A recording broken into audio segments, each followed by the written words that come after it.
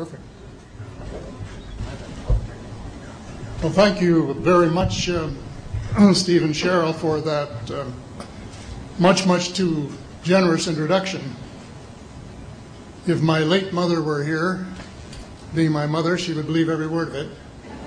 If my late father were here, being a realist, he would probably wonder who you were talking about. But introductions of that sort remind me of the small boy who fell headfirst into a barrel of molasses. And when they pulled him out, he licked some of the molasses from his face and said, "Lord, make my tongue adequate to this occasion."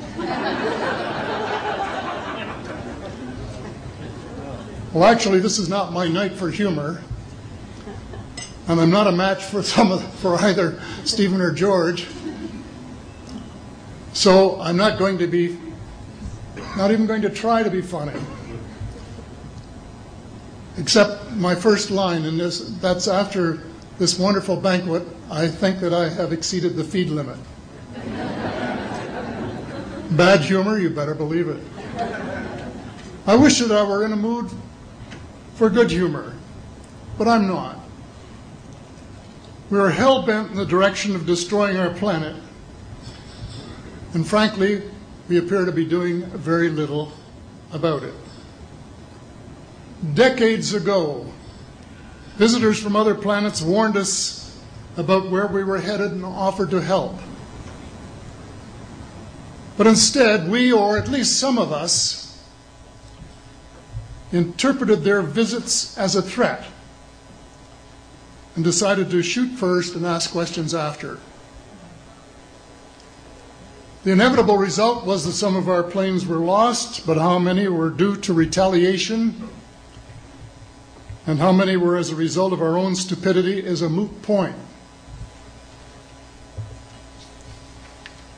Wilbert Smith, one of the first Canadians to take an active interest in the subject of UFOs, asked the visitors about the accidental destruction of our aircraft by flying into the vicinity of a flying saucer. The response, and this is Wilbur's words, "We were informed that although a few of our aircraft had come to an unfortunate end by what they considered the colossal stupidity of our pilots, they were now taking corrective measures to avoid our aircraft.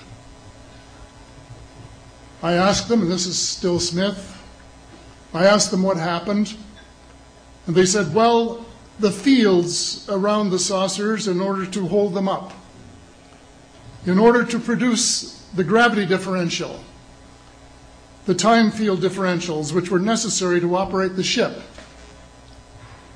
These sometimes produced field combinations which reduced the strength of materials to the point where they were no longer strong enough to carry the loads that the materials were expected to carry." Now, as we know, aircraft, particularly the military type, are built with a rather small factor of safety. And in these regions of reduced binding, the materials are no longer strong enough to carry the load, and the craft simply comes apart. And when I read that, I was reminded of the late, great soprano Lily Pons, who used to smash crystal goblets with her high C. She would direct the sound at them, and something in the sound waves would change the structure of the glass, and it would fly apart. Well, this didn't satisfy our military chiefs, who must have thought that it was more important to secure American nuclear superiority, even though using it would result in the annihilation of us all, than to take the hint and start moving the planet back from the brink of global disaster. They, the military, must have been and still are so paranoid that they feel it necessary to use the visitors' technology to fight them off, rather than welcome them as partners in development, though they may have seconded a few renegades to assist them in what can best be viewed as diabolical developments.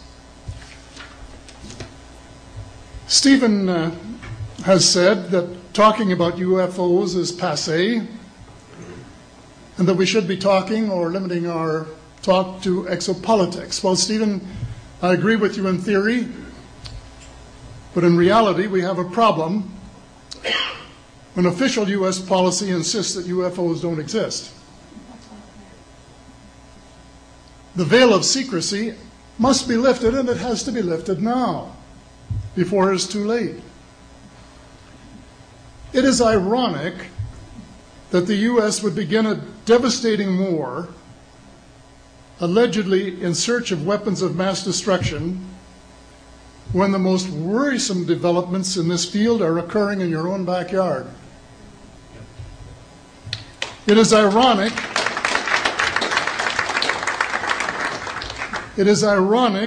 that the U.S. should be fighting monstrously expensive wars in Iraq and Afghanistan, allegedly to bring democracy to those two countries, when it itself can no longer legitimately claim to be called a democracy, when trillions, and I mean thousands of billions of dollars, have been spent on projects about which both the Congress and the Commander-in-Chief have been kept deliberately in the dark.